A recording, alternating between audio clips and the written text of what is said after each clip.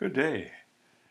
We've done a section on gases to get us ready for equilibrium, and now we're really attacking the idea of equilibrium, and it's a central theme for the rest of this course. So we got to remember that equilibrium, we tend to just go EQUM, all capitals, to abbreviate it. Consider a saturated salt solution, so I'll have to have a video of that later on that you can check out, and it'll be incredibly dull at a macroscopic level, but at a microscopic level it's amazing. So it says copy a diagram. That'll be in another video right after this. So it says macroscopically it looks like nothing's happening. So what I will have done is I've dumped in way too many marble chips, calcium carbonate, and the maximum of calcium carbonate is dissolved, so no more can be dissolved. And so you'll see a bunch of calcium carbonate sitting at the bottom and what looks like water above it. And it turns out a fair amount of calcium carbonate will have dissolved in there. And every time some dissolves, some crystallizes. So it's a form of equilibrium. So equilibrium is dynamic. It means things are going on, even though it often appears that they're not. In the case of the example I talked about, the rate of crystallization equals the rate of dissolving. So equilibrium applies to reversible reactions. So let's look at the conditions we need for equilibrium. All going well, I'll have a handout for you, but they're here as well. First of all, the system has to be closed. That means it's got to be a sealed system. It's got to have a lid on, and so nothing can enter, nothing can escape. The opposite reactions occur at the same rate. That means the forward reaction, every time it happens, the reverse reaction happens. You can reach equilibrium by starting with either all of the reactants or all the products or both. As long as you have one side in completion, you can get to equilibrium. Temperature is constant and other macroscopic properties will be constant. So if you had a certain amount of solid there, pressure, those kinds of things can't be changing. But one of the things we have to do is determine whether we're likely to have an equilibrium setup, or are we going to have a no reaction or a spontaneous reaction. And that means we have to know about enthalpy and entropy. Enthalpy you should know about from grade 10 and grade 11. Heat of reaction, it's the delta H, it's the difference in energy between products and reactants.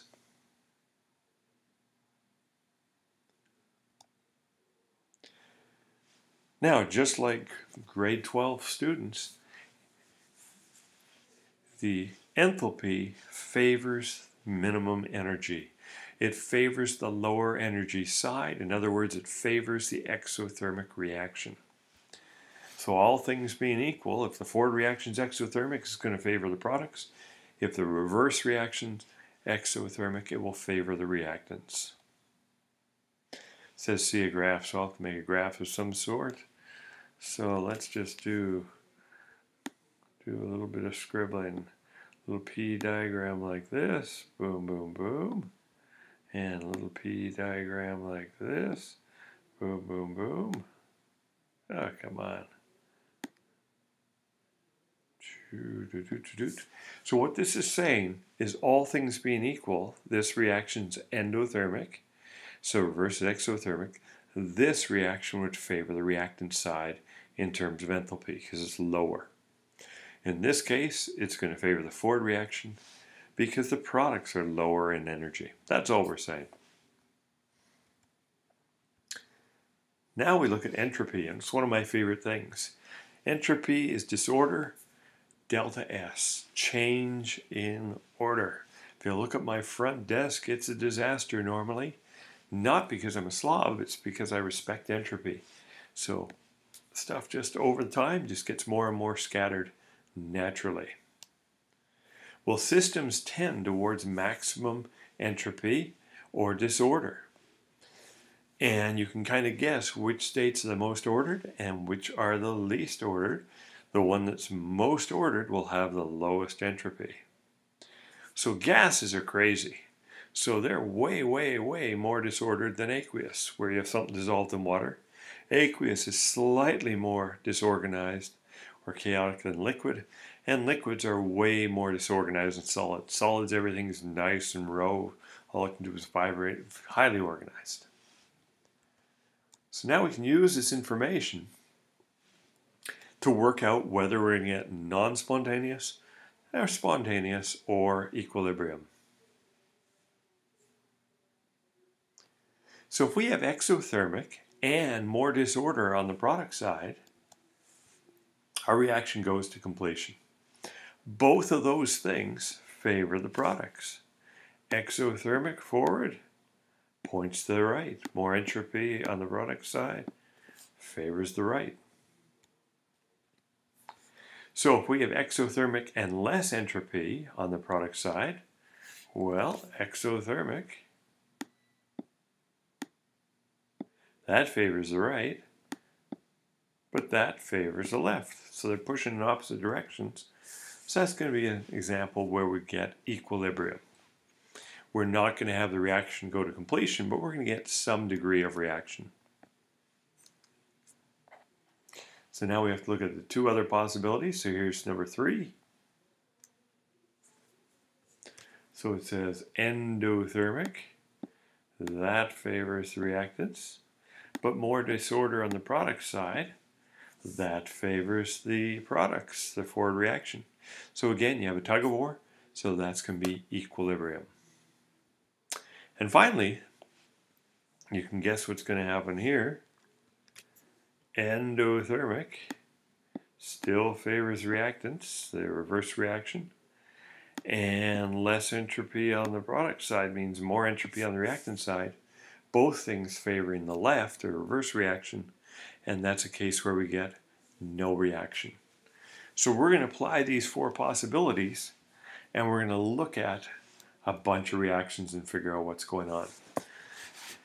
And you are simply going to add some arrows as we go along here. So we look at our delta H, and the delta H says it's negative. That's exothermic. That favors the right. How do we look at this? Well, 2 is a coefficient there, 1. These guys are gases. We have 3 moles of gas there, 1 mole of gas there.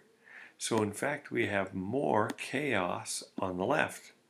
Arrows go in opposite directions, so we get equilibrium.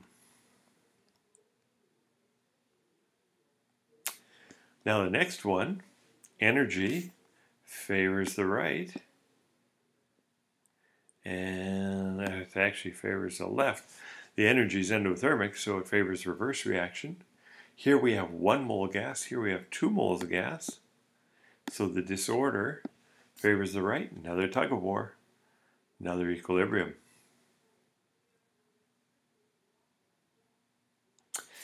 Now, this one, energy, we know it's exothermic, favors the right. Here we have 3 moles of gas, 1 mole of gas. That favors the left, favors the reverse reaction, more chaos on the left side. Equilibrium. So you're going to say, hey, I'm going to guess that it's always equilibrium. But that won't always be the case. When we look at this beast,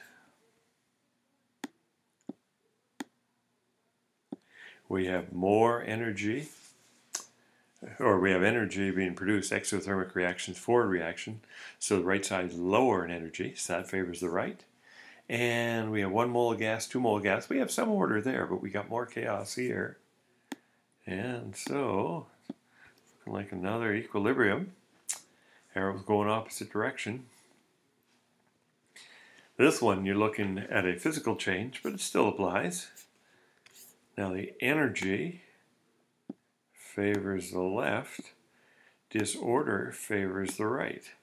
Energy favors left because the forward reaction is endo, so this is lower energy side reactants. But gases are more disordered.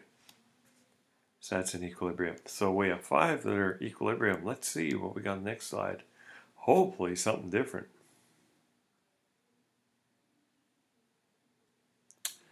Okay, energy favoring the products, exothermic.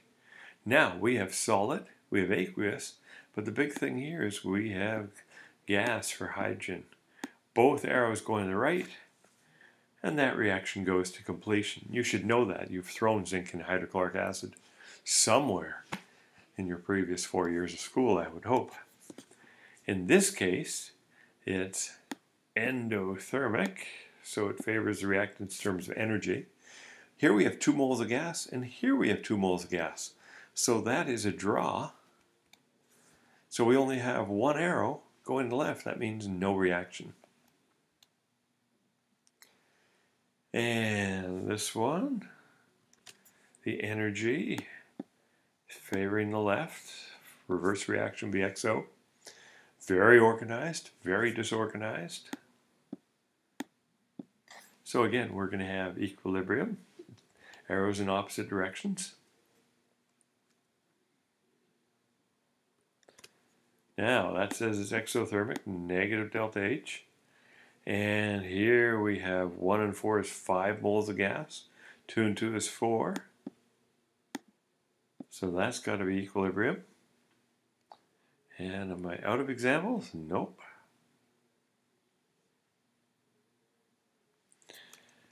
Well, we look at energy. Endothermic forward, exothermic reverse. This is lower energy side. And we got solid, we got aqueous. Oh, the gas is on this side. Both arrows pointing left, so that's going to be no reaction. So you're going to get some assignments that look at this. By the way, this reaction, it shouldn't surprise you. You've thrown magnesium and hydrochloric acid, and you can see this arrow really wants to be pointing the other way. There's no way, and you might remember the activity series. So there's just no way hydrogen can boot out magnesium.